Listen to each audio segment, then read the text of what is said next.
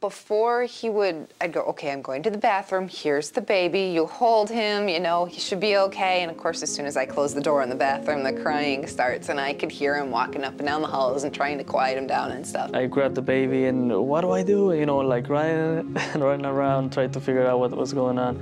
It's pretty frustrating. I mean, it can create some fights too sometimes, you know. But now he can figure out what the baby wants. We were just sitting there and he started fussing a little more and he started to say the word now, and I was like, okay, you're hungry, no big deal. So I went and grabbed a bottle, and then afterwards I went and changed his diaper. She came out and she looked at me in the living room, and I was like, it's okay, I got everything under control. He's changing the diaper and he's figured it out and he's got it all good. And it was pretty cool. I feel like I can handle him. Actually, I'm a lot more secure. You know, before it was like, okay, is he hungry? Isn't he? Am I feeding him enough? Is he doing okay? Because with breastfeeding, you never know how much he's getting or anything like that.